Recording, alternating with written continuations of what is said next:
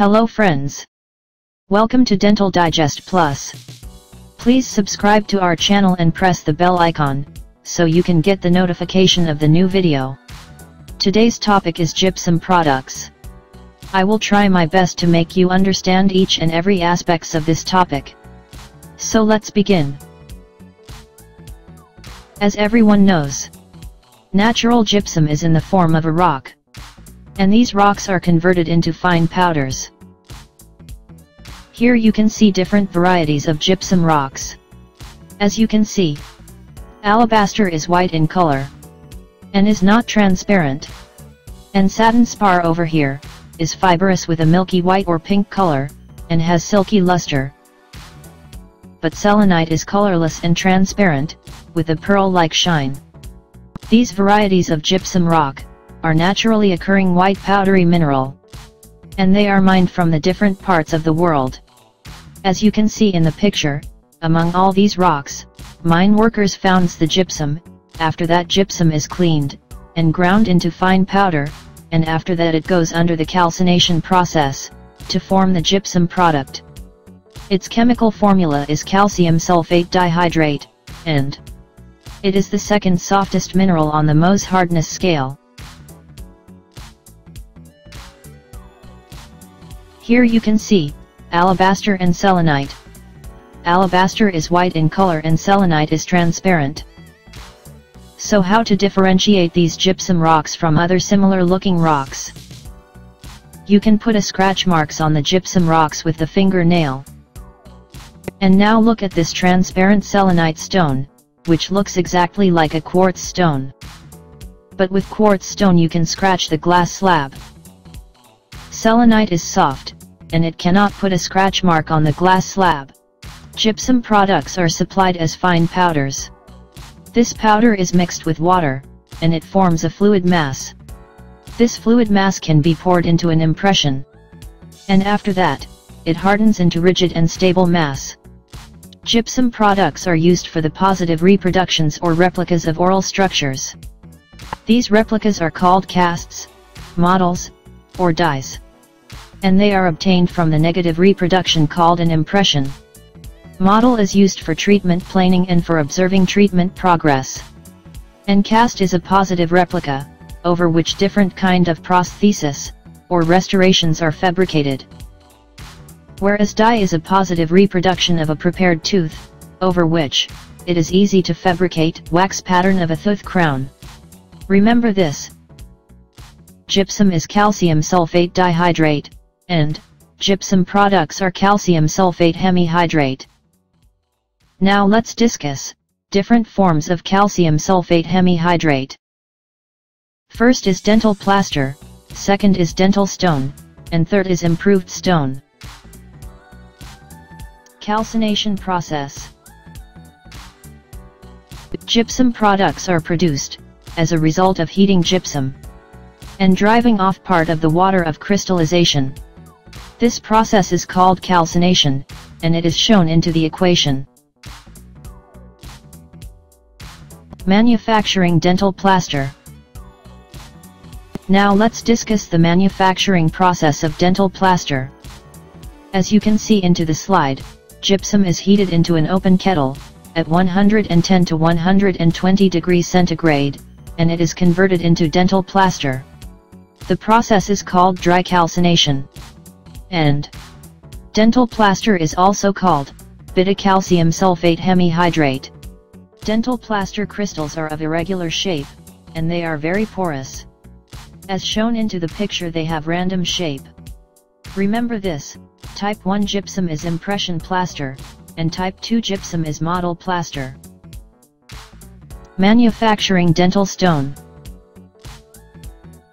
Now let's discuss the manufacturing process of dental stone.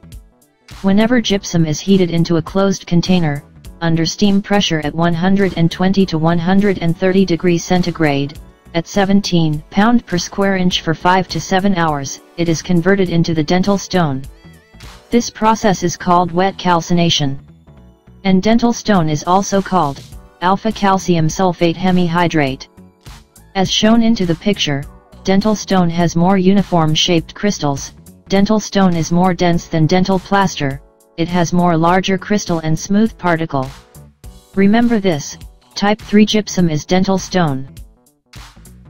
Manufacturing improved stone.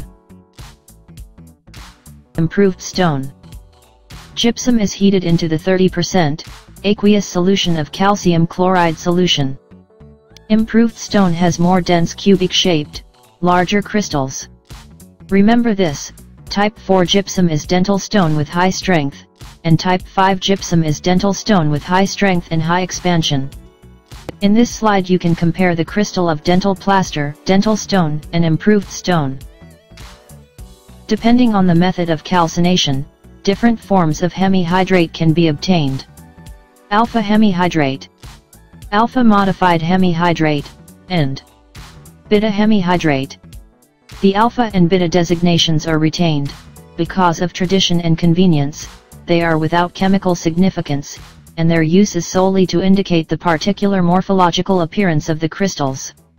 The differences between the alpha and beta hemihydrates are as result of differences in the crystal size, surface area, and degree of lattice perfection. If you have been asked during examination, how many types of gypsum products are there, you can say that there are 5 types. Type 1 is impression plaster. Type 2 is dental plaster. Type 3 is dental stone. Type 4 is dental stone with high strength. Type 5 is dental stone with high strength and high expansion. Synthetic gypsum. Synthetic gypsum is made from the byproducts produced during manufacture of phosphoric acid. Synthetic gypsum are more expensive, and are having the same properties as the products produced by calcination process. Manipulation of gypsum products is relatively simple. It requires mixing bowl, mixing spatula, room temperature water and gypsum product. For obtaining optimum properties, water and powder must be proportioned accurately. For mixing the gypsum product, we need to take the measured amount of water into the mixing bowl first, followed by gradual addition of the powder into the water. Here for hand mixing, we are using flexible rubber bowl and stiff-bladed spatula. The mix obtained should be smooth, homogeneous and workable in consistency.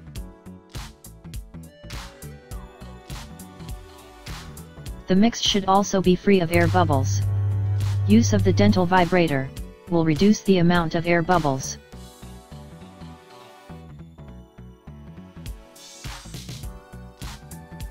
A uniform, homogeneous, creamy mix with less air incorporation can be obtained using an automated vacuum mixture.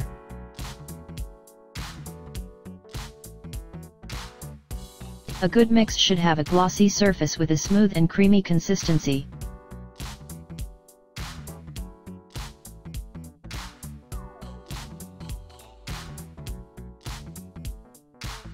After this, we can pour the gypsum mixture into the mold.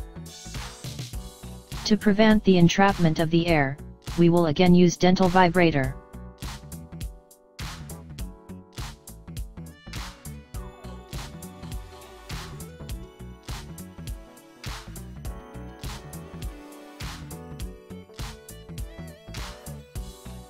You can see that bubbles are coming out on the surface of the mixture. The gypsum product should be left undisturbed for 45 to 60 minutes, until the material sets completely. After that, we can remove the cast or model from the mold.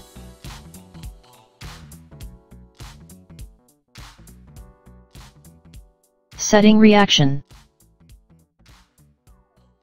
When calcium sulfate hemihydrate is mixed with water, it forms calcium sulfate dihydrate, and heat is generated. The setting reaction is the reverse of the first stage of dehydration, so it is exothermic. This chemical reaction takes place, regardless of whether the gypsum product is used as impression material, or a dye material. During induction period, in initial stage the mix is in sol state, and there is a continuous aqueous phase present.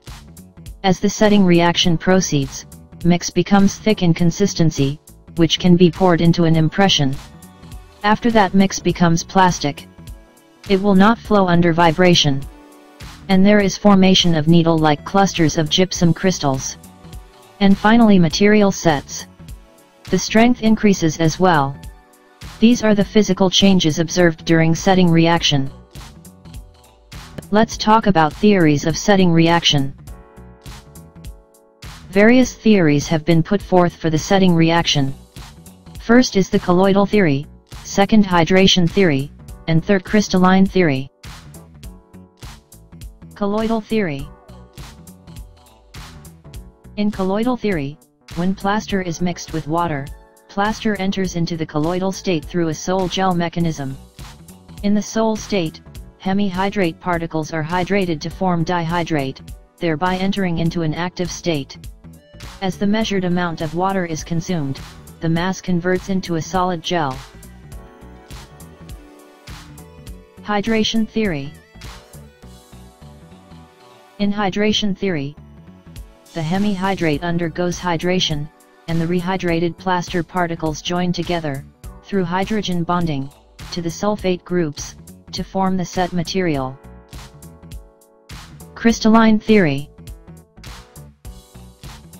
Crystallization theory is based on dissolution of plaster and instant recrystallization of gypsum. It is also called as dissolution precipitation theory. It is the most acceptable theory. Here you can see the difference in solubilities between dihydrate and hemihydrate. When the hemihydrate is mixed with water, a suspension is formed that is fluid and workable. The hemihydrate dissolves until it forms a saturated solution.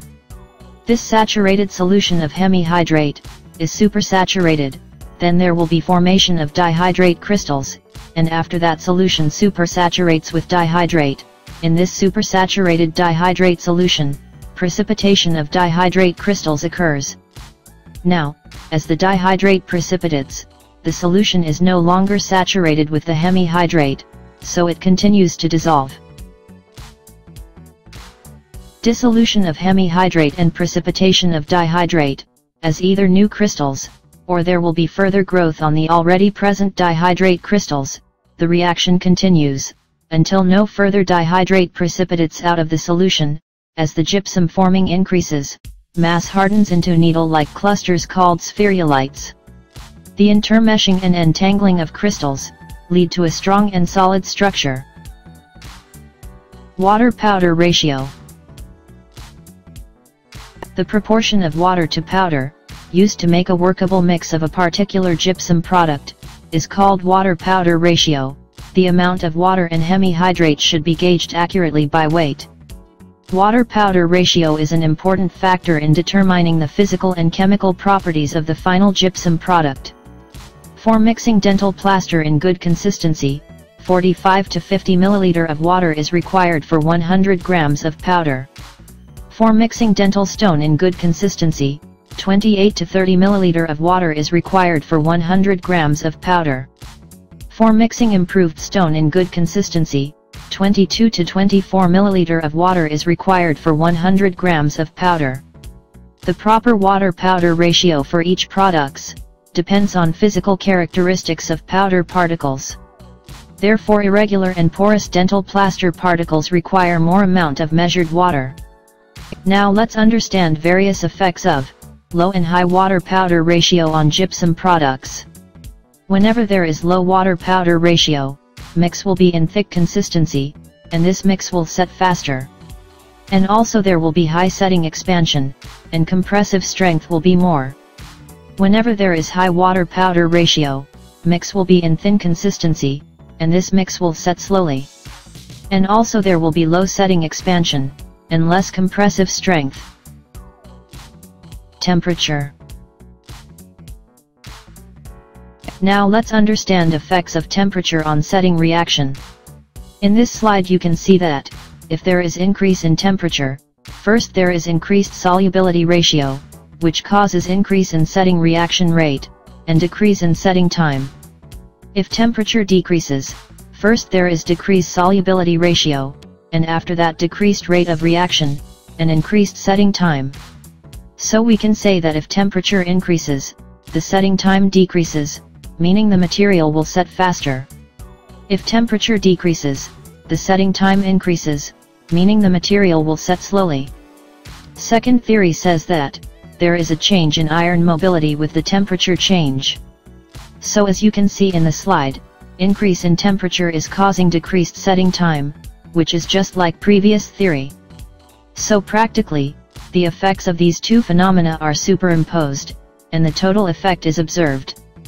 So if temperature is high, then material will set faster. Setting time. Now let's discuss setting time. When powder is mixed with water, the time that elapses from the beginning of mixing until the material hardens is known as setting time. So why we need to know the setting time of dental plaster or dental stone?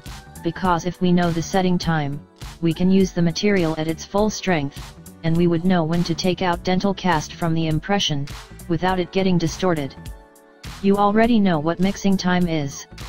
Here you can see mixing time required for mechanical mixing and for hand spatulation. Working time is a time available to use a workable mix, which is approximately 3 minutes. How to measure setting time. Now let's see how this setting time is measured. For measuring initial set, there is loss of gloss test. As setting reaction proceeds, the dihydrate crystals continues to grow, and viscosity of the material increases. As reaction further proceeds, the reaction water is taken up in forming dihydrate crystals, the remaining excess water is drawn into the pores, formed by the growing gypsum crystals, which thrust apart because of the intermeshing. This gives the mix dull and non-glossy appearance, which you can see into the picture. At this stage it is possible to carve away the excess material with a plaster knife.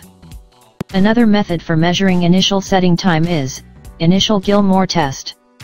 The Gilmore needle of a specific dimension is lowered onto the mix surface. The time passes until needle leaves no impression on the mix surface, is initial setting time of that material. This is how initial time is measured using Gilmore needle. Vicat needle is also used for measuring final setting time. Final setting time means the material is set completely, there is a completion of setting reaction. The set material looks dry and weightless, due to the loss of water from the pores by evaporation. At this point, material can be separated from the impression without distortion or fracture. Specific dimension of Vicat needle is used on mix surface, until needle no longer penetrates to the bottom of the mix. The elapsed time is called as final setting time, for that particular product. The final setting time by this method is about 15 to 20 minutes. Gilmore test is also used for measuring final setting time, but the needle used is of different dimensions. The time elapsed at which this needle leaves only a barely perceptible mark on the surface, is called the final setting time. The final setting time by this method is about 20 minutes. After about 30 minutes, the set material may be safely used for the intended purpose, as the mix attains 80% of the compressive strength of that attained in 1 hour. This is considered as ready-to-use criteria. Now if you look carefully at this graph, it shows how much strength is achieved in about 1 hour. These dots on the curvature shows mixing time, working time, loss of gloss test for initial setting time, initial Gilmore test for initial setting time, Vicat test for final setting time, final Gilmore test for final setting time, and ready-to-use point. Now we will see different factors which can help you controlling the setting time. If you want your material to set slow, you can use high water-powder ratio, which can also decrease the strength. You can use water with low temperature, you can decrease the mixing time, and if you want your material to set faster, you can use low water-powder ratio, use water with high temperature up to the certain limit, and increase mixing time. Addition of accelerator and retarders can also affect setting time. Borax is commonly used retarder, and potassium sulfate is commonly used accelerator. Setting expansion. There are two types of setting expansion: normal setting expansion and hygroscopic setting expansion. Setting expansion which occurs in air, is normal setting expansion. and setting expansion that occurs underwater is called as hygroscopic setting expansion. During setting reaction, volume of the dihydrate formed is less than the total volume of the hemihydrate and water. According to this, contraction should occur during setting reaction, but instead of that expansion occurs. In this picture, you can see normal setting expansion in left side, hygroscopic setting expansion to the right side, and expansion versus time curve in the middle. In first phase, you can see the initial mix, in which particle is surrounded by water. In second phase, initial growth of the crystal occurs, you can see the water is consumed in normal setting expansion. In third phase, there will be further growth of the crystals. In fourth phase, because of the intermeshing and entangling of the crystals, expansion occurs. You can see that, in hygroscopic setting expansion, crystals growth takes place freely. In fifth phase, there is a termination of the reaction. You can see in expansion versus time curve that, in hygroscopic expansion, expansion is almost double in magnitude than normal setting expansion. Please note this, hygroscopic expansion is used in dental investment materials, during casting procedure, to compensate the casting shrinkage. Strength. Strength of the set calcium sulfate dihydrate is usually measured in compressive strength. Strength increases rapidly as the material hardens after the initial setting time. However, free water content of the set material affect the strength. For this reason there are two types of strengths. One is wet strength and second is dry strength. Strength obtained, when the water in excess of that required for hydration of the hemihydrate, is left in the test specimen, is called wet strength, or, it is also called green strength. Strength obtained when the water in excess has been driven off by drying, is called dry strength. Dry strength may be 2 or more times higher than the green strength. After final setting time, the set gypsum material appears dry and has maximum strength. Effect of drying is reversible. Soaking a dry cast in water reduces its strength to the original level. Carrying of the cast. Once the setting reaction in the cast is completed, its dimensions remain constant under room temperature and humidity. If stone cast is immersed in running water, its linear dimensions may decrease 0.1% for every 20 minutes of immersion. So cast should not be rinsed under water as they will erode. Storage of the gypsum product at room temperature produce no significant dimensional change. However, if storage temperature is raised to 90 degree to 110 degrees centigrade, the shrinkage occurs, as the water of crystallization is removed. This dimensional change is more in dental plaster compared to dental stone. Infection control. It is necessary to disinfect the stone cast, to prevent the cross-infection. Disinfectants such as 5% phenol, or 2% glutaraldehyde can be mixed with water when the cast are poured. Alternatively, cast can be disinfected by immersion, in 1 gem-10 dilution of sodium hypochlorite for 30 minutes, or, with a spray of Ida-4. Steam sterilization of cast, or, overnight gas sterilization of cast can also be done.